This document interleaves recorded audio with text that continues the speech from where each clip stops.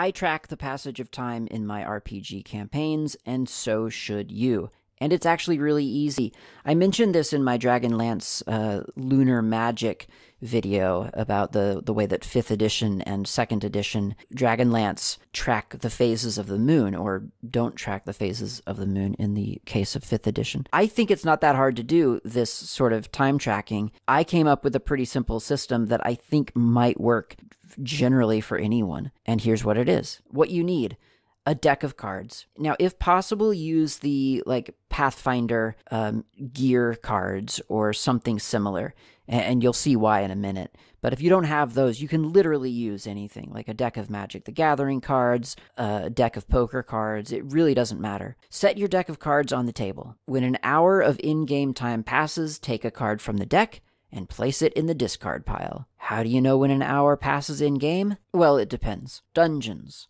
Tracking time in a dungeon or a similarly insulated and linear environment is easy. It's one room on your map equals 1 hour. Yeah, sometimes players go into a room, do a single perception check, and then leave when they see that it's empty. It takes 20 seconds in real time. But in-game, this simple interaction represents player characters moving cautiously into a darkened room, shining their torch into every corner, and painstakingly searching every crevice for a hidden panel or a secret door. Even when nothing happens in a room, the assumption is that players tried to make something interesting happen. That's what they're there for. They're delving into dungeons for wealth or for fame or to find a kidnapped noble or to defeat a nefarious plot. They're not breezing past alcoves. They're not obliviously speed walking through corridors. They're moving slowly, methodically, carefully. It takes time. One location on the map equals 1 hour, no exceptions. That's one card off of your deck, every room. When something does happen in a room, PCs find loot, or a secret door, or they engage in combat, you have the option of adding another hour to that location. Even though combat happens very quickly, even in-world, well, actually in-world, not usually in real life, it's fair to assume that recovering from combat, like calming your nerves after a near-death experience, or cleaning up your weapon of all the blood and gristle, looting the bodies, that takes time, so just add an hour. So a room is an hour, a room with an event is 2 hours. Outside the dungeon. When gameplay is happening outside of a dungeon, it's a little harder to track time. Story progression in dungeons usually rely on changes in location. When players move from one room to another, they encounter the next plot point. Outside a dungeon, though, the location may not need the change as frequently for the story to progress. I find that a good indication of stuff happening outside the dungeon are dice rolls. Whether it's a nature or orienteering roll to find your way through wilderness, or a persuasion or diplomacy roll to convince an NPC to help you, or just plain old combat, when there's dice rolling, it probably means an hour has passed. As in the dungeon, sometimes an hour seems like a lot. After all, combat happens in a 6-second round.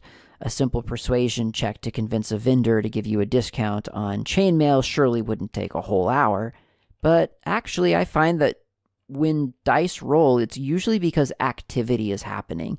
Even a simple persuasion check, for instance, you don't just go up to the person and say something persuasive. You build up a rapport. You're talking to them. You're making small talk. You're getting on their good side so that they give you a discount in the end. Maybe the roll itself is for a simple interaction, but the player character has had to walk to the store. They've had to meander around, get the shopkeep's attention, assess the chainmail they want to buy, and so on. 45 minutes, 30 minutes, even 20 minutes, round it up, call it an hour, flip a card. No dice. Sometimes a gaming session consists mostly of roleplay. Many game groups have at least one session in which nobody rolled even a single die. Some groups have that kind of session more often than not. I admit I rarely have these sessions, and when I do, the stakes are low enough that tracking time isn't that important. Unless there's a significant in-game time constraint, it's often not significant to me whether the PCs spend 3 hours or 12 hours asking around for clues about the location of the mythical dungeon.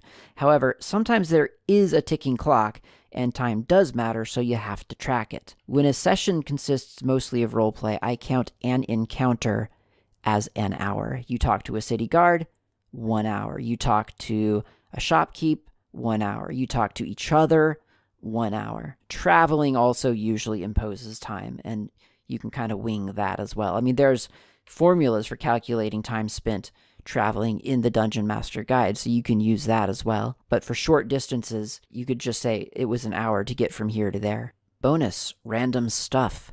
A benefit to using Pathfinder or Starfinder item cards is that you have a source of random stuff when you need it. And as a Dungeon Master, you're gonna need it.